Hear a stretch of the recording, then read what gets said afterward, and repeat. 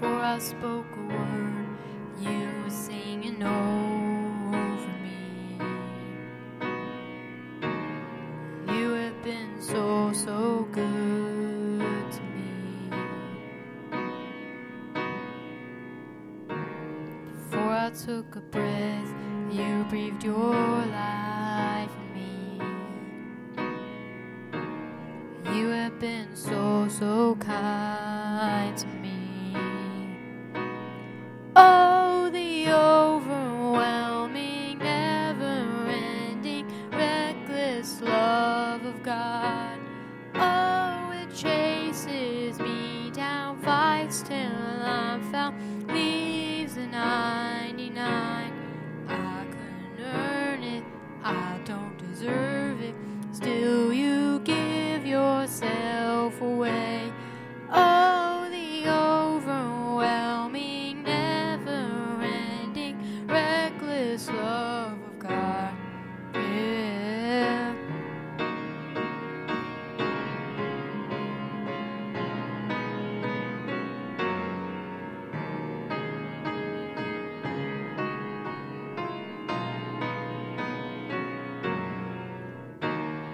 When I was your foe, still your love fought for me. You have been so, so good to me. When I felt no worth, you paid it all for me. You have been so, so good to me.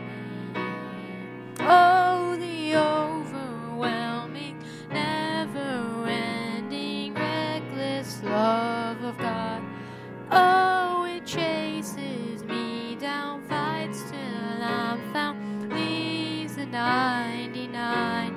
I couldn't earn it, I don't deserve it, still you give yourself away. Oh, the overwhelming, never-ending, reckless love of God. There's no shadow you won't light up, mountain you won't climb up, coming after me.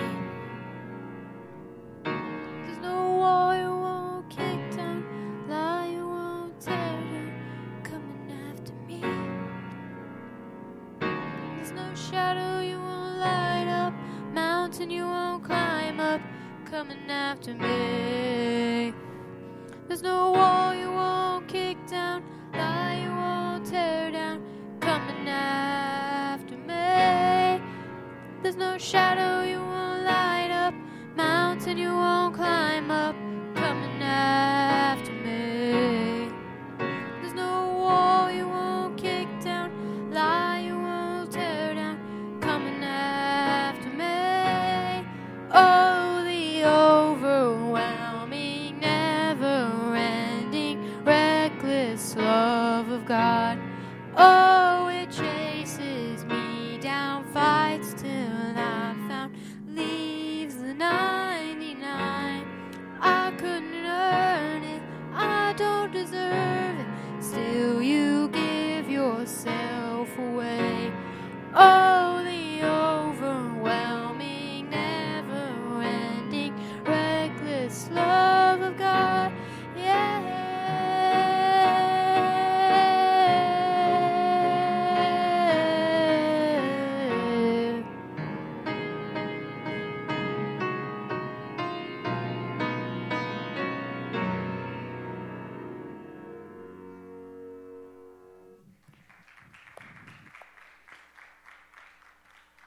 Amen. What God will do to get to us, but what will we be willing to do to get to Him? Praise the Lord. We want to be able to have that same desire towards the Lord. Appreciate Gracie tonight singing for us. Today is Gracie's birthday, the Big 12, so happy birthday, Gracie. Amen. This time our children and our teenagers can be dismissed, and if you have a missions offering, you can bring that and place it in the offering plate at this time as well. As they are being dismissed, you can take and turn in your Bible several places, but let's just start with Matthew 17. So Matthew chapter 17, and we're going to look at verse 20. We'll move to a couple other places.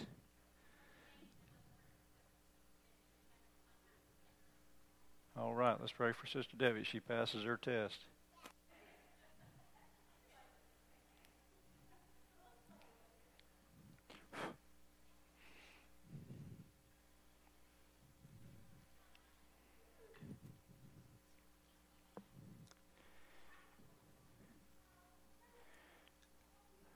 Matthew 17 and verse 20. We'll talk about tonight as we continue our series on prayer, nothing shall be impossible. Jesus said unto them, because of your unbelief, for verily I say unto you, if you have faith as a grain of mustard seed, you shall say unto this mountain, remove hence to yonder place, and it shall remove, and nothing shall be possible unto you. Father, we love you tonight. Thank you for the Word of God. Thank you for the enrichment and the power and strength that we get and receive from your Word.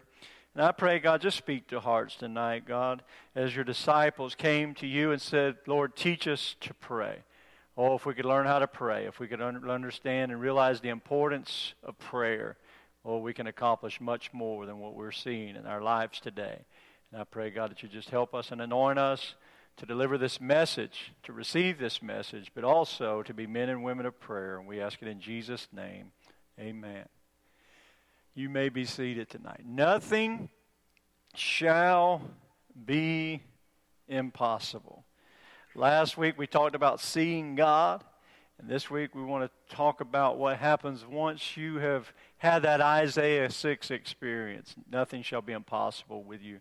Understand something tonight, that prayer is the most powerful weapon that God has given us as the church. Amen? Prayer is the most powerful weapon that we have in our arsenal, yet it's the most neglected in the entire arsenal. It's the most powerful weapon, but the least used. And so we see here in our text tonight in the 17th chapter of Matthew, leading up to this text is account of a young boy who was vexed with the devil, and the disciples were unable to cast him out. So they asked Jesus why they were not able, and that was our text was Jesus' reply in our text. He said this, because of your unbelief.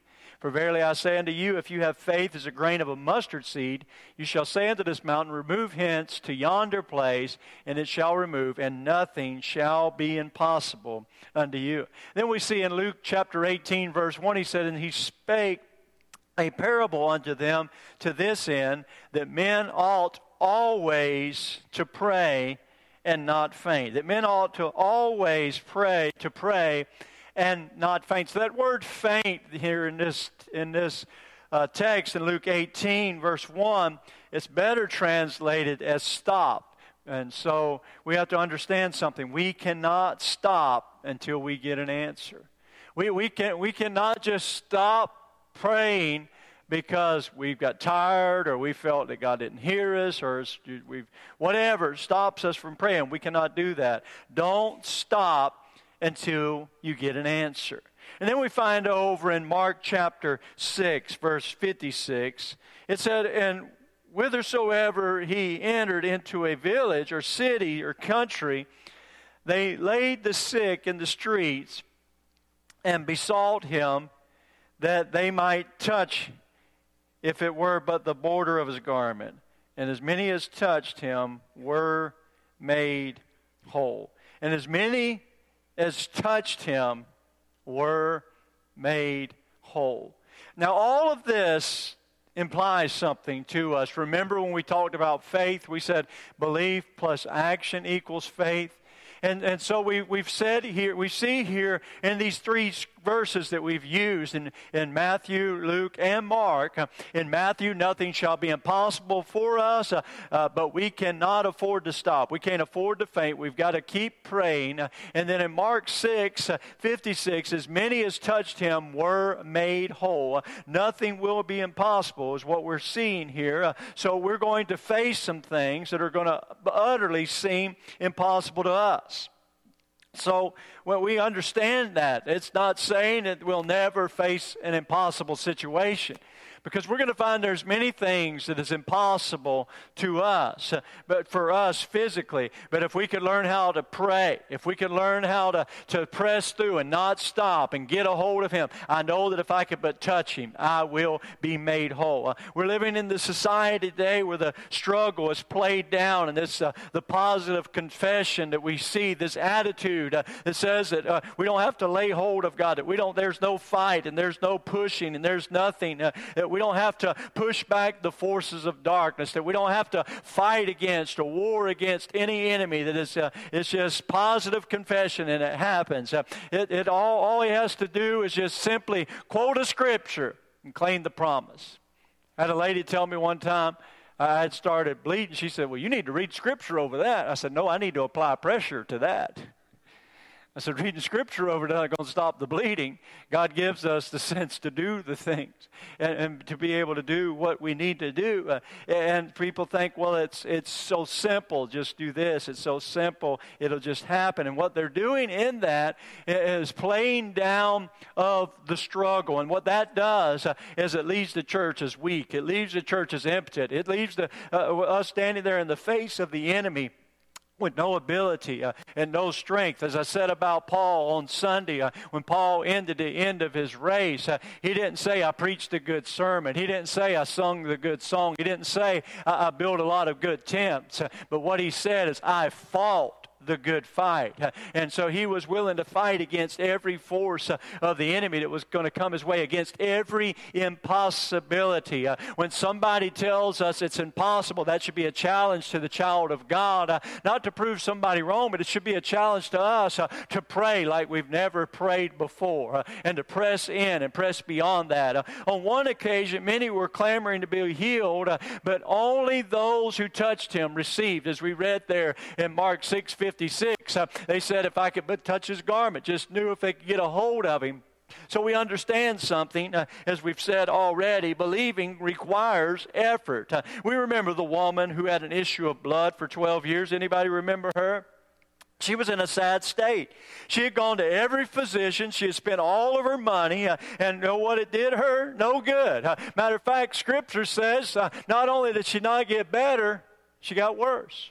Her situation got worse year after year. She seemed to decline. But then she came to Jesus, and her testimony was this in Matthew 9:21. She said, if I may but touch his garment, I shall be whole. So what did she do? She touched him, and she was made whole. She had to be weak. She had to be almost to the point of total anemic from all the blood loss over 12 years. But yet, she pressed her way through that crowd and touched him. Have you ever just took a moment to picture that scene, how it must have been? Think of someone frail and fragile and weak. Have you ever lost so much blood that you got lightheaded? Ever been there and lost any blood at all? Yeah, me too. And so when you lose that blood, and there's those that we don't know, we just know it's an issue of blood. So she could have went to physicians, they couldn't figure it out. So possibly she had an aneurysm. Possibly she had some internal bleeding and losing blood and not even know it. So imagine the weak state that she was in. And then hear the crowd and know the story that Jesus is the healer, and all you got to do is get to him, and if you get to him, it's going to be worth it. And she had some belief there, but belief didn't get her healed. She didn't sit there on her couch in her house and say, oh, I believe that he is the Christ, and I believe that he is the healer. And that's not what got her healing. And then she opens the door, Brother Kevin. When she looks at the door, it's the press, and she's thinking, I know if I can but touch him, I'll be made whole, but how am I going to touch him?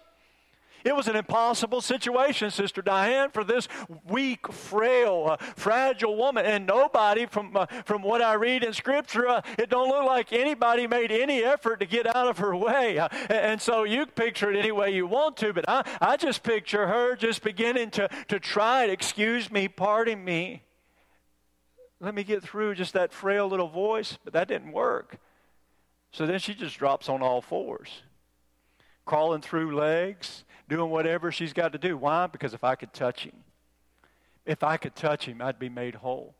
And we know that she touched him and she was made whole. That should be an image that we get called in our mind. That just because we face something impossible and we've said, please, Lord, and we've kindly asked and we've tried to reason with somebody, whatever the situation is. You've searched for answers. And she was just in an awful situation. But she said, I know if I can touch him, I could be made whole. We know that if we could touch the throne room of God, everything's going to be all right. I love that song. My sister used to sing it all the time. If my feeble hand of faith could only reach up through this dark and dreary storm of unbelief. There's not a press, there's not a crowd, but there's unbelief, there's darkness, there's outer darkness, there's an enemy that's trying to stop us. We know if we touch him, we know that he's the healer, we know that he's the miracle worker, we know that he's the way maker, we know, as Gracie was singing tonight, there's no wall he won't kick down, there's nothing that he will not do to get to us. But are we willing to do that to get to him? Are we willing to crawl? Are we willing to fight? Are we willing to do whatever it takes? Well, we know if we could touch him, we'll be made whole, and that's going to take some effort. She did that, but there's an enemy. And let me tell you something about the enemy. He's not going away unless you make him go away. And how do you make him go away? Well, Scripture tells us how to make him go away. Submit yourself to God, resist the devil, and he will go away. He will flee from you. So if you touch Jesus, you're going to have to run over the devil. You're going to have to plow past him. Matthew 11 and 12 tells us, the violent take it by force. Daniel, remember him when he was praying, he was desperate. He became desperate for an answer to the problems in his nation. And for 21 days, Daniel's fasting and then he's praying and he's not hearing a word from God. He's hearing nothing. Imagine that. We talk about what ultimately happens, but think about the 21 days when he heard nothing. Are we willing to pray for 21 days and hear nothing? He didn't faint. He didn't stop. He kept praying, but he heard nothing. And so you see, he just kept praying. The angel came to Daniel. You know what the angel told Daniel? In Daniel 9, 22, and 23, he said, "Oh, beloved of God, you were heard the first day."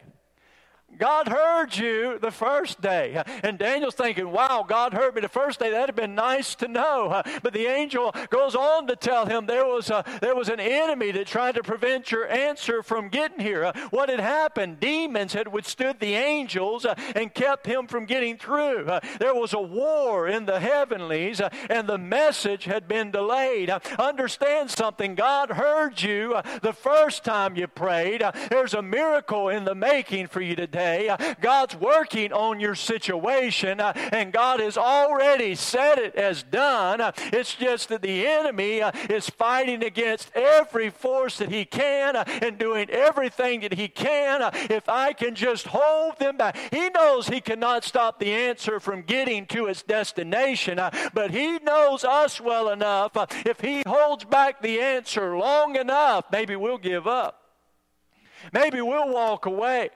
Daniel didn't walk away. Why did Daniel get his victory? Well, number one, because God heard his prayer. God sent the answer. But God hearing his prayer and sending the answer was not enough. It took something on Daniel's part. It took some stability. It took some staying there. It took some waiting upon the Lord. It's taken some, I haven't heard an answer. How many of us could go 21 days from hearing an answer from God and say, I still believe the answer's coming. I still believe God's got an answer for me, and he stayed there until the answer came. And so we realize the devil delayed the answer to Daniel, and that's as real today as it was then.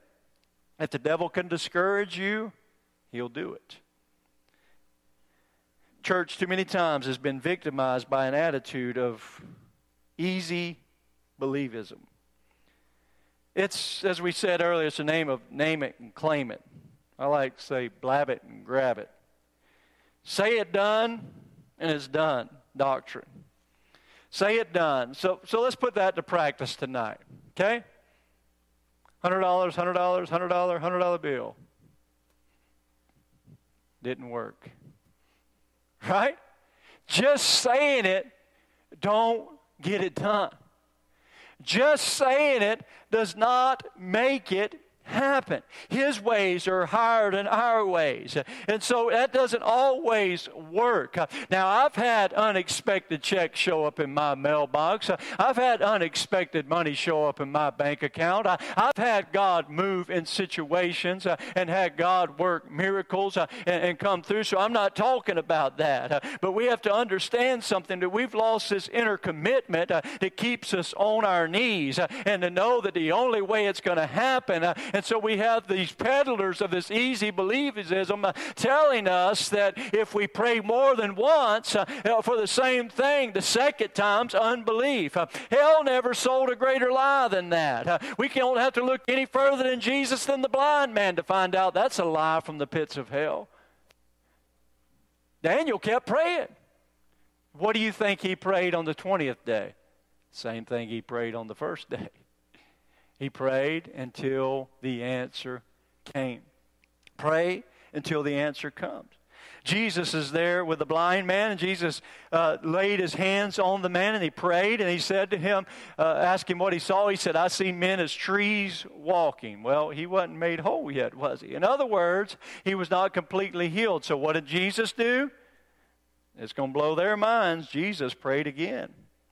In Gethsemane, Jesus prayed the same prayer 3 times. So are they accusing, or we would be accusing of Jesus of unbelief if we stuck him to that standard? We find Elijah at Carmel after he had called the fire down from heaven. He slew the false priests and prophets of Jezebel. Now he goes to the mountain to pray for rain. All the requirements have been met. This great man of God standing there, and he began to pray for rain. Servant went out. Looks like blue skies to me. Comes back to Elijah, I see nothing. Right? 6 times he went. I don't know. I don't see anything. The 7th time he came back, and what did he say? I see the cloud about the size of a man's hand. What did Elijah say? That's enough. It's going to rain.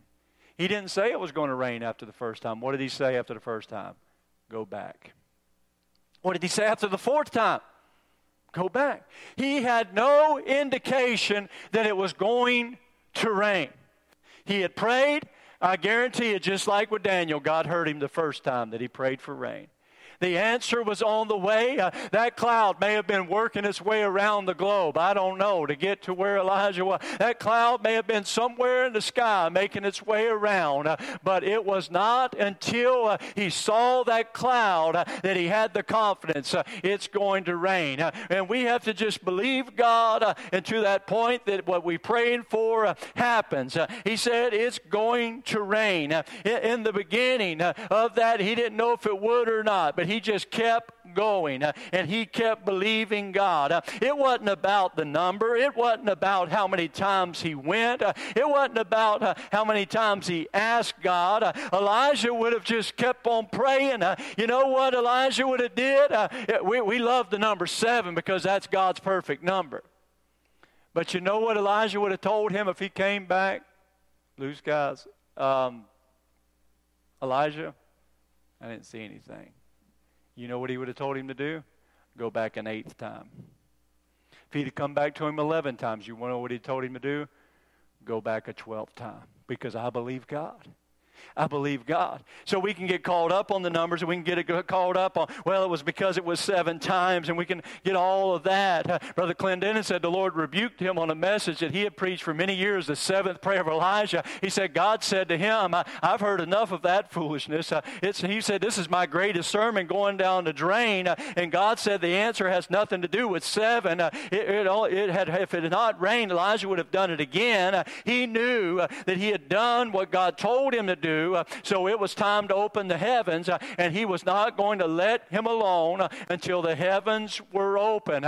Remember Jacob wrestling there? I'm not going to let you go until you bless me. Too many times we let go too quickly. Too many times we must pray and faint not, stop not. What did you stop for? Remember the man who had the arrows, and he told him to smote the ground, and He said, what are you doing? You should have smote it 5 or 6 times. Because of that, you're going to have few victories.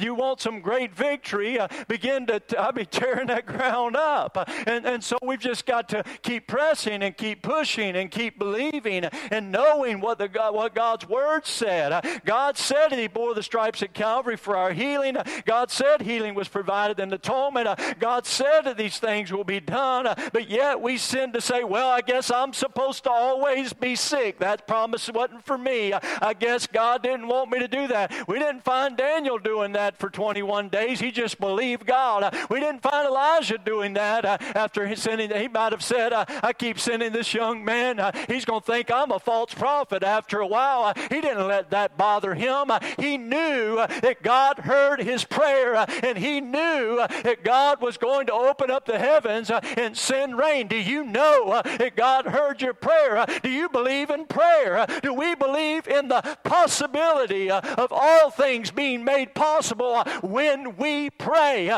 Do we talk about prayer? It's the foundation of the church, but yet it's the least used weapon in our arsenal. Why? Because I don't think many people really believe in the power of prayer. If we believed in the power of prayer, we'd be using it more. And we wouldn't give up so easy.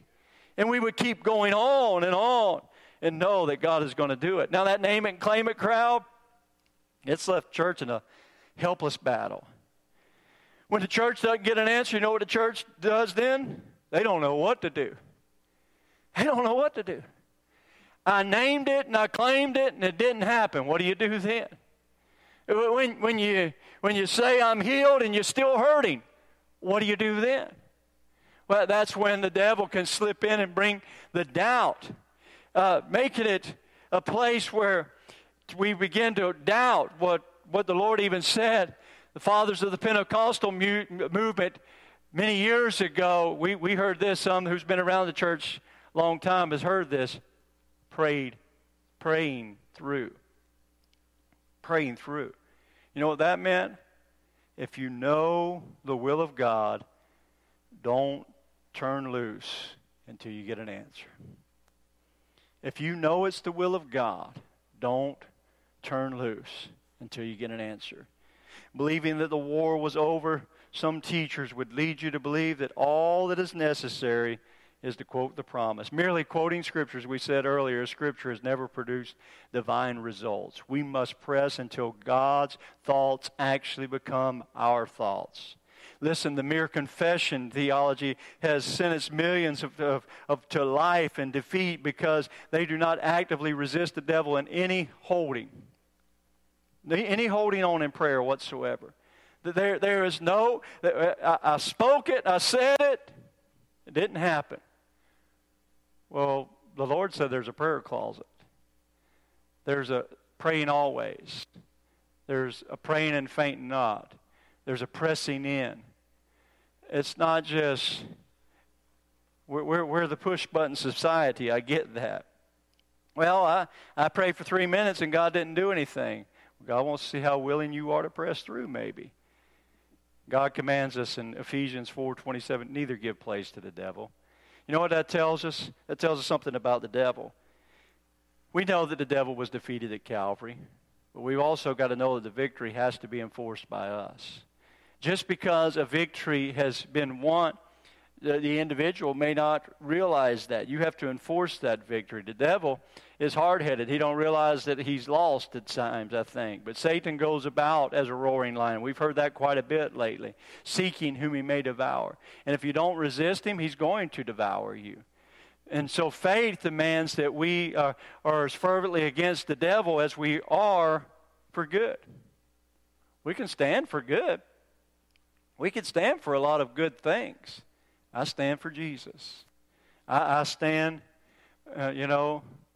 for the unborn. I stand, we can take all of these stances. I stand for it. But how willing are we to be able to put our faith, as we've said, against the hindrances? So if we want health, what's the best thing for us to do? To say, well, I believe in health. No, we've got to come against the sickness. Because health is the absence of sickness. And in order for sickness to go, we've got to drive the sickness out. What drives the sickness out? The same faith that believes God. The same faith that believes in God is the same faith, as we said, that we put against the hindrance. So the same prayer that's praying to God is the same prayer that is driving out sickness and unbelief in our life. Jesus said men ought always to pray and not stop. And Paul admonished us in 1 Thessalonians 5:17, pray without ceasing. Prayer is not easy. Prayer, if you could use a setting to think of prayer, prayer is the battleground. Prayer is the battleground. It's that time that we're engaged in the fight. Prayer is where we're coming against the enemy with everything in our arsenal. Faith demands that we're fervently against the devil as much as we are for good, but faith in its truest sense is prevailing prayer. Luke 18, 7 and 8, we read this. And shall not God avenge his own elect, which do cry day and night unto him? Though he bear long with them, I tell you that he will avenge them speedily. Nevertheless, when the Son of Man cometh, shall he find faith in the earth? Now, real faith is the ability to hold on. To hold on means the devil is not going to have that child of ours that's lost or backslid, or that loved one. Faith and holding on means that you're going to be healed. Holding on means that. And so when we get saved, we have to put that to action. And we've got to begin to preach that and proclaim that. And understanding that God is faithful every time that he says that he's going to do it, that he is going to do it. So we have to get to that place no matter what goes on in our lives. No matter what the circumstances are, we have to realize that Jesus is in control, that he hears our prayer. Nothing shall be possible to us. We'll be put to the test in our lives. We find there's so many things, so many testimonies that we can see, that we could share in our lives that we knew, oh, that's impossible. That's impossible. Brother Clendenin shares a story of preaching just 4 years after being saved and beginning to preach, and had several heart attacks. Had a heart attack while preaching. Took him to the parsonage. Had another heart attack. A nurse said that he had no pulse, and they were saying it's no good. He's just had another heart attack. But his wife would not accept that. His wife didn't believe that. She began to keep praying. She just kept holding on to God, and she began to pray until she began to speak in tongues. He said she spoke in tongues. I heard her in English that God was moving. God raised him up. And understand something. He said God didn't heal him there, but God took and raised him up. And he told his wife, check me into a hotel room. He stayed in a hotel room for 9 days.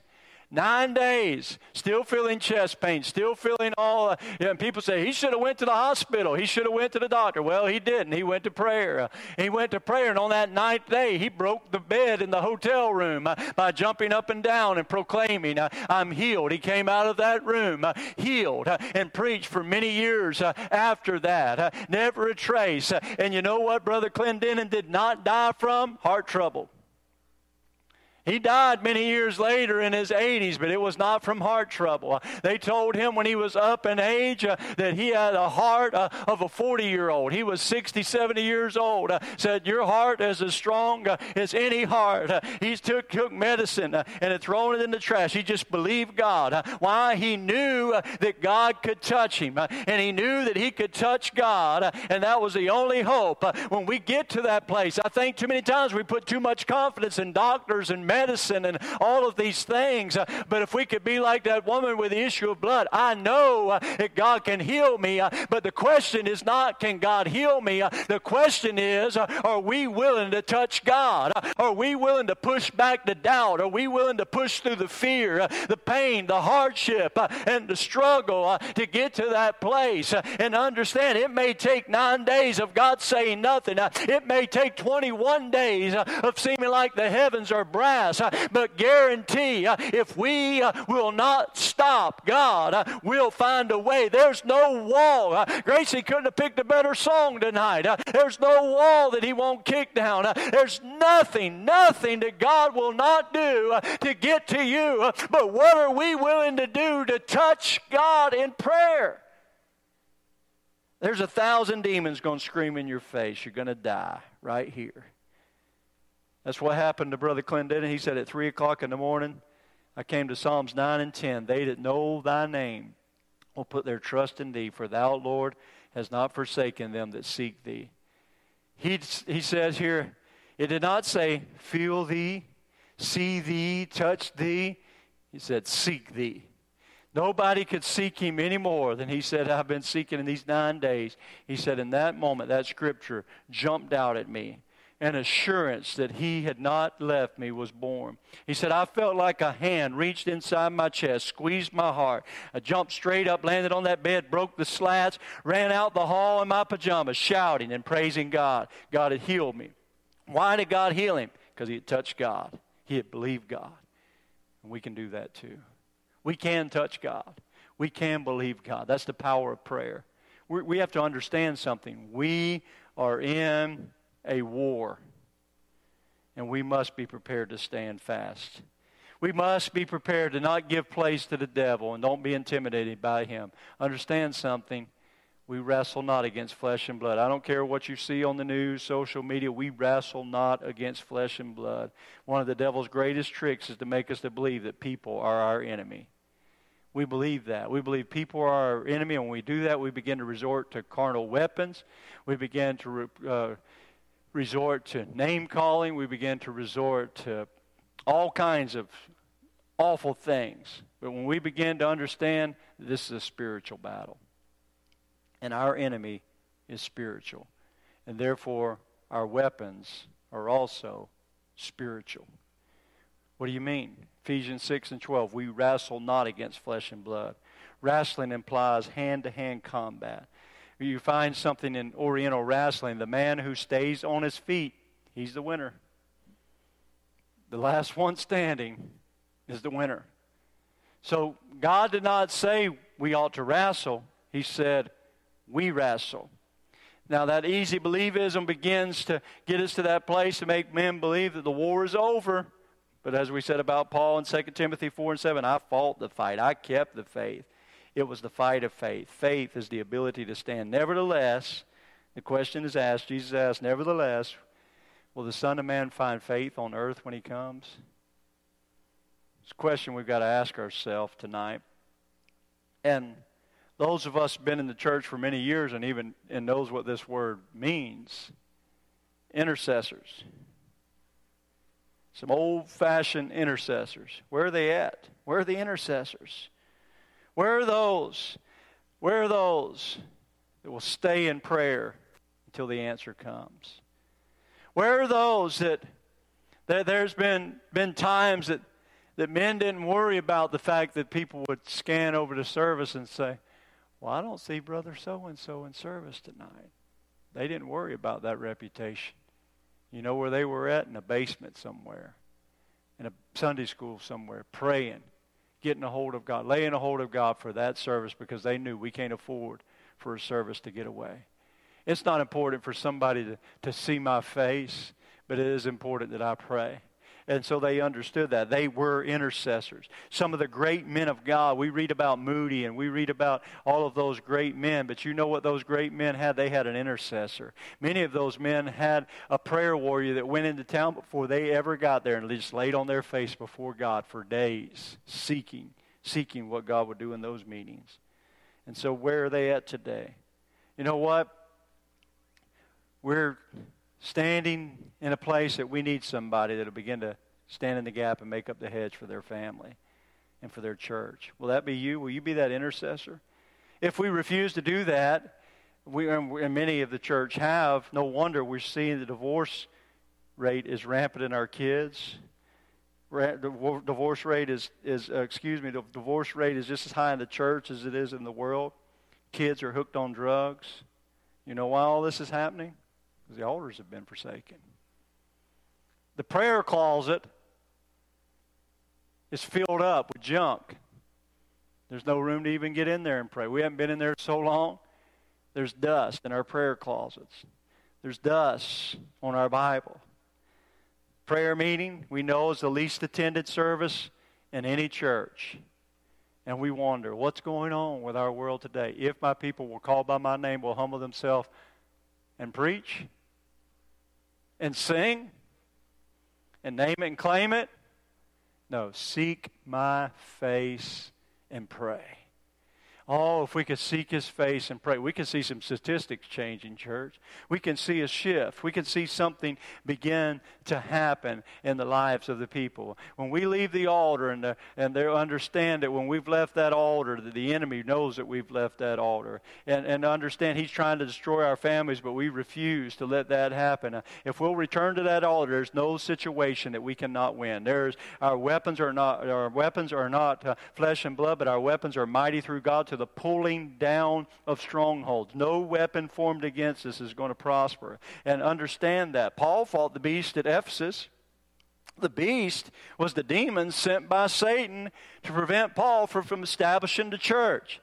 Ephesus was a city given to idolatry, and the devil was determined it would not change. Paul actually fought the devil for that city. He wrestled in prayer with demons who held the city captive. If the Bible teaches us anything, it teaches us that the lost are held captive by the devil. We sing about it, right? Going to the enemy's camp. Take back what he stole from me. They're being held captive. So if the Bible teaches us that they're being held captive, Satan controls them, we have to understand this, John 6:44, no man come to God except the Father draw him. So unless the chains are broken through prevailing prayer of saints, the lost cannot come to God. So we've got to begin to pray. We've got to begin to pray that the Lord would convict them. Have you often wondered, Lord, why do we pray for the Lord to save people when it's His desire to save people? Well, He needs to have the church prevailing in prayer and believing that we're going to continue to know that God's going to do what He said He would do, that He's a God of His Word. And so unless those chains are broken through prevailing prayer, they're not going to come. But when Zion travails, understand something, sons and daughters are going to be born. So when the church prevails, when we travail in prayer, when we prevail in prayer, when we begin to cry out in prayer, He said there when Zion travails, and he speaks of this as a woman travailing in birth. He's speaking of us travailing just as that woman travailing in birth, and when that birth pains begin to happen, that's an awful thing, I'm sure.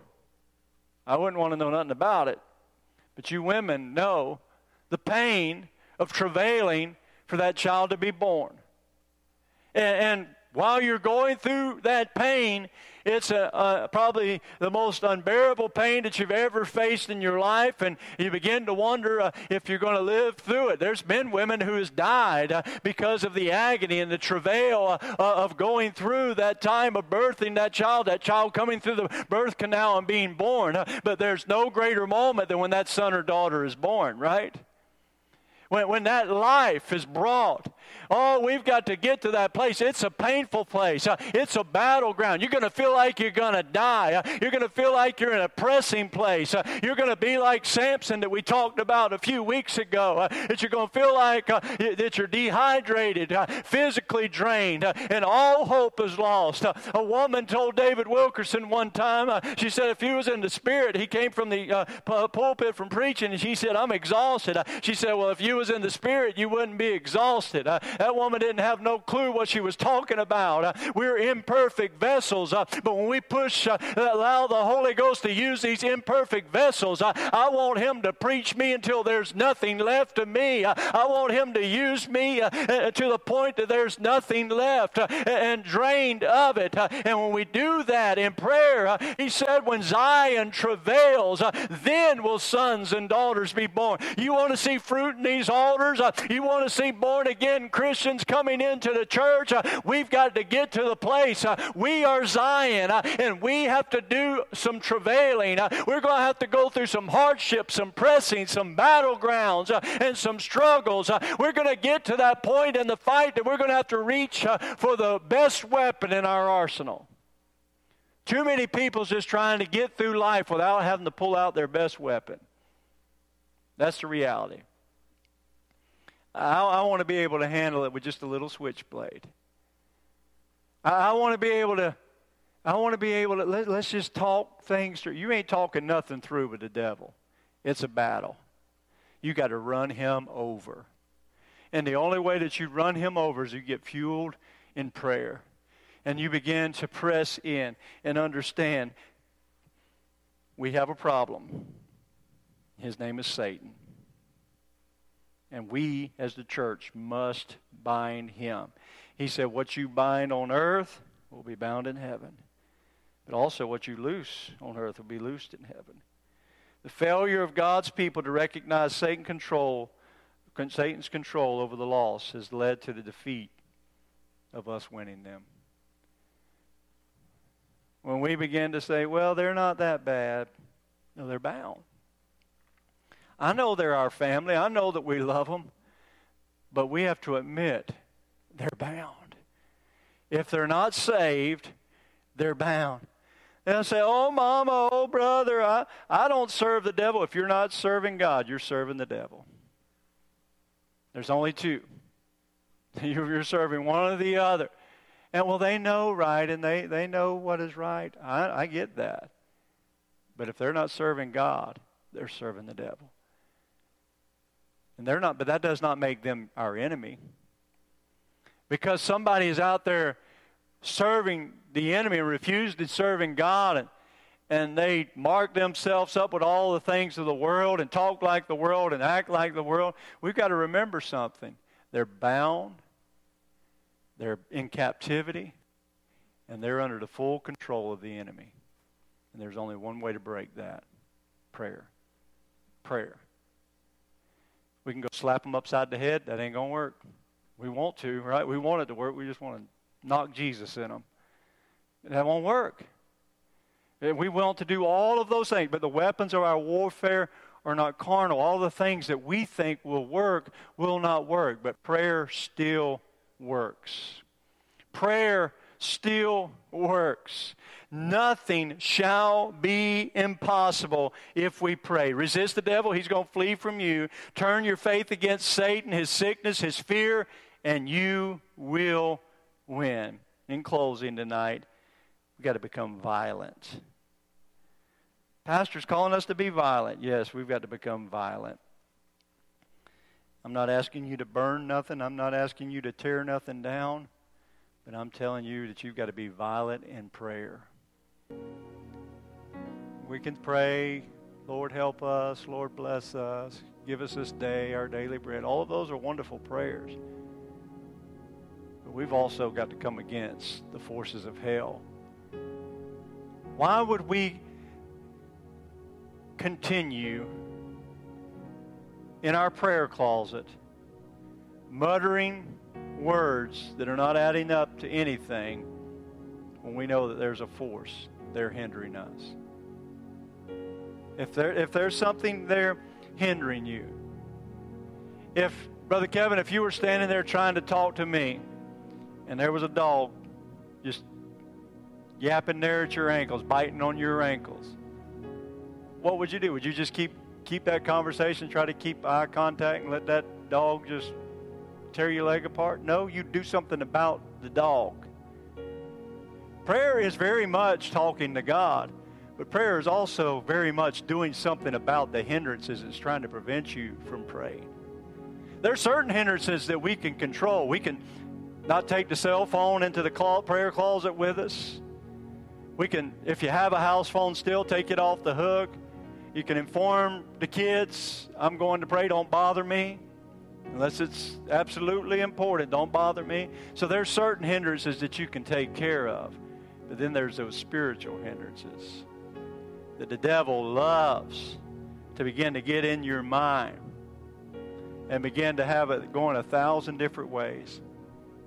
Can I tell you, it is okay to stop when you're praying, because you're not getting anywhere anyway when you're just muttering words, but your mind's way over here. Pull all that together. Rebuke the enemy. Say, this is my prayer closet. You're not welcome here. This is my prayer closet. This is my refuge. This is where I lay hold of God. And it's hard to lay hold of God when the devil's right there hindering you and preventing you. But he's given us power over the enemy. He has given us power over the enemy. I've got loved ones that need to be saved. And I can't afford to let all these hindrances stay in my way. Well, the devil says, well, you know what you're praying there is really impossible. Get out. When you're praying and you're believing God for something, and you've got a situation, it's an impossible situation, and you know it's impossible. I love this about the story of Elijah and Elijah. They're fixing to go over the Jordan. Sons of the prophets, they've told him this several times. You know he's going to leave you. And they said, he's going to leave you today. And you know what Elijah said? I know. Hold your peace. These were sons of the prophets. These weren't devils. They were being used by the devil. They were looking at him. He's going to be taken from you. He said, hold your peace. I already know that. That's not my focus. My focus is not on Elijah leaving me today. My focus is on the double portion of anointing that's going to be left when he does go. So it's all about perspective. He said, I know he's leaving. I know the situation. I know that when I get to the other side, that it's his anointing that's getting us to the other side. And when I get over there, it's going to be impossible for me to get back. But I'm not looking at the impossible, because I've followed him all these 8 years for the double portion of the anointing, that the impossible becomes possible. Imagine the look on their faces when those waters split, and it wasn't Elijah coming across, but it was Elisha. Elijah was sure enough gone. They saw the chariot go up just like he did, I'm sure. But here he came back across. That's impossible. Yes, with man it's impossible. With God, all things are made possible. Why? Because Elijah was willing to not stop. Not stop. I'm going all the way. So are we willing to go all the way? Faint not. Father, help us tonight to apply these truths to our lives. Nothing's impossible. But we seem to find a lot of impossible scenarios and situations and circumstances that we think is impossible and we're told is impossible. So we just deem them as impossible and chalk it up. Well, that's not even possible, so I give up. Lord God, help us to wait until we've heard from you. What do you say about these impossibilities? Is it something that you want to fulfill? Is it something you want to accomplish? We look at some people and we say it's impossible that they'll ever be saved. And then you save them and they become great ministers of the gospel. Or we just see too many times that you've taken the impossible and did wonderful things with it. I pray, God, that you would do that tonight as we approach these altars to pray. Help us tonight to come against the impossible with diligent, persevering faith. In Jesus' name we pray. Amen. Will you meet me on these altars tonight? And let's see if we can prevail in prayer. Whatever it is, whoever it is you need to pray for, let's press through until we get an answer tonight.